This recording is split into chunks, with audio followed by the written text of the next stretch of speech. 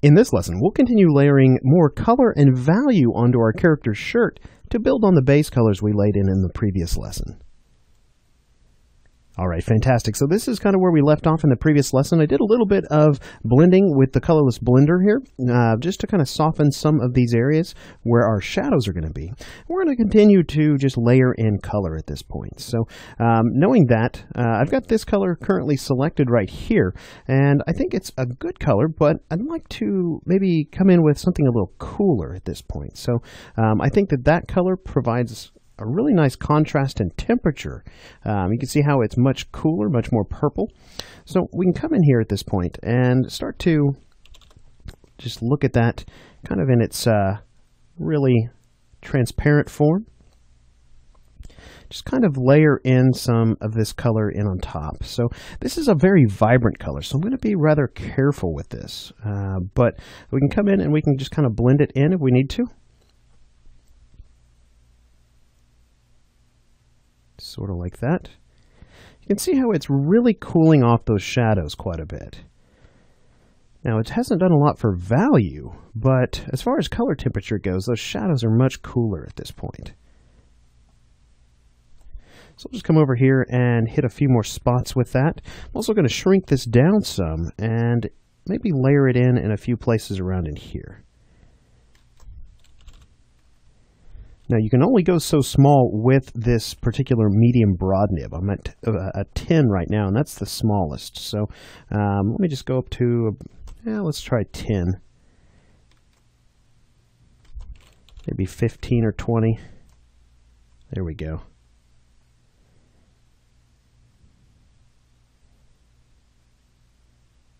At this point, again, we're just kind of coming in and gradually darkening and saturating some of these shadows.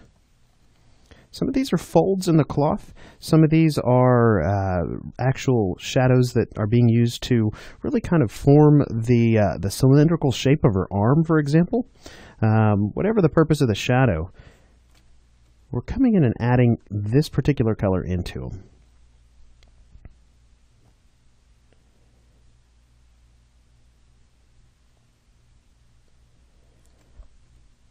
And we'll come over and blend a little bit.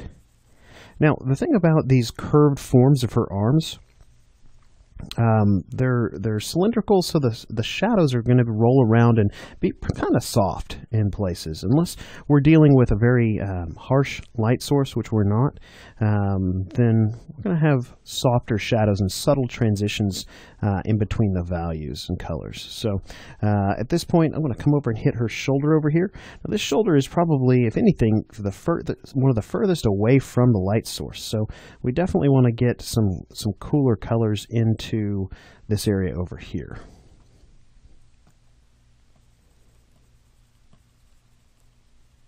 Just sort of like that. Come in and hit her sleeve just a little here.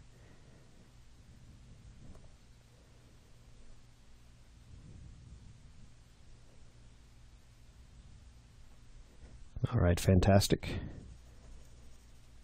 Blend in some of that as well. Now, we're going really saturated at this point, so we might think about coming in and adding a color in that's going to kind of bridge the gap between shadows and highlights. And in this area over here, I'm using this color right now. We could probably go with something like that, or even something like that, just to kind of start to darken the overall tone of the shirt a little bit. Let me just make my brush a little bit larger. Again, you can make that bigger by using the bracket keys, by holding down the B key and dragging, whichever method you're more comfortable with. So you can see the highlights are a little warmer. They're more of a red, or rather a pink, whereas the shadows are becoming more purple. That's a really dark purple right there, but eventually we're going to get there if we're working into these shadow areas.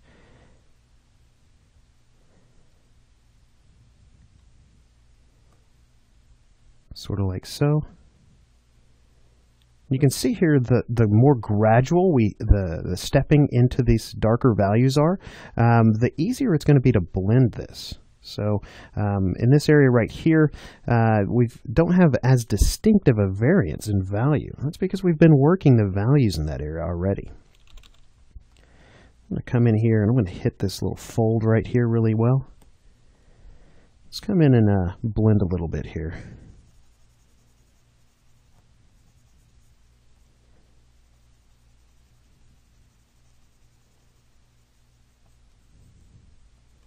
And we'll come in and, again, lay down some more pigment.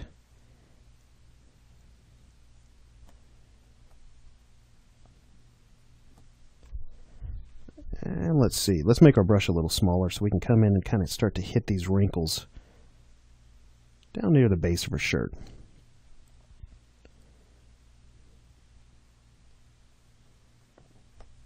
And we'll come in and activate our colorless blender. Soften these up in places. Some of these places I'm leaving them pretty much the way I drew them with the marker. But you can see here how this purple, it's darkening, but it's really not saturating much. But you can see how it's really kind of deepening the shadows in the shirt. So if we wanted to saturate more, we could come over and grab something maybe a little warmer, something like that. And let's come over and turn off our colorless blender. Maybe even something like that. Really kind of come it back in and go after those shadows again. You can see how we're really adding in some nice saturation now. But we don't want to go overboard with that. So I may have gone a little overboard there. We'll just come in and work that area a little bit.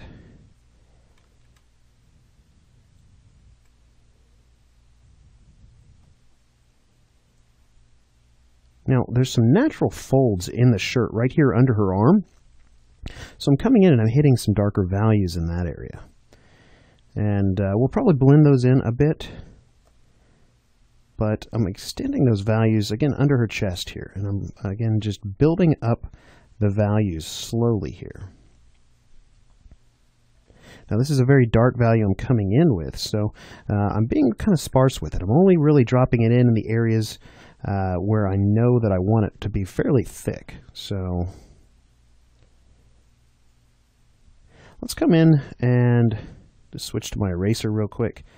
And I'm actually going to come in and we're going to work in some of the mid-tones. I'm kind of focusing on shadows, but let's come in maybe with some pinks. Make my brush a little bit larger here. Actually, maybe in something like that.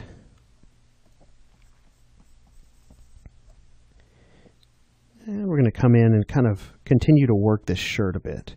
Now I'm getting awful close. I may need to come in and actually look at that highlight again to kind of determine where that was. And I think that we stopped it right about there. So I'll come in and adjust my slant a little bit here. And we'll come in and blend a little. Just like so.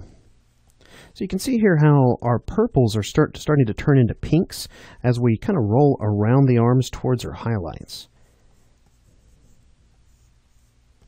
Let me just turn that off really quickly. All right, fantastic. We'll come over here and just continue to work her arm here a bit. I'm actually going to come in with a little lighter pink. That one's actually a little bit dark for me. I'm going to come in and just kind of work some of these areas like there. But I don't want to do stroke upon stroke upon stroke just yet. I'm not ready for that. I want to do single strokes so that we're kind of building value slowly. That way I can kind of control it a little bit more.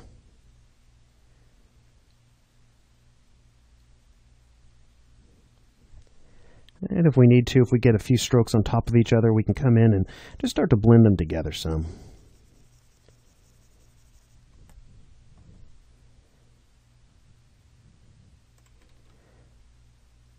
I believe I had a highlight on her shoulder here somewhere. Let me come in and hide my shirt layer really quick. Yeah, I did. So let me come in and undo back a few steps.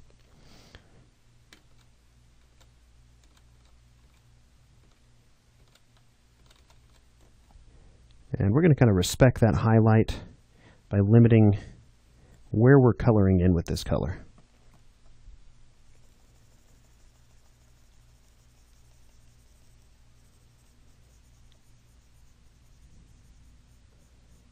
That highlight was kind of right there on her shoulder.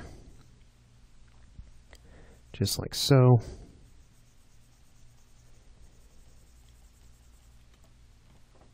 All right, great. That's starting to look really nice. So I'm going to come in here, and I'm going to work this pink in a few other places here around her chest to just kind of bring the lighter areas that, you know, from a distance, if we look at that, all these areas right in here look like one giant highlight.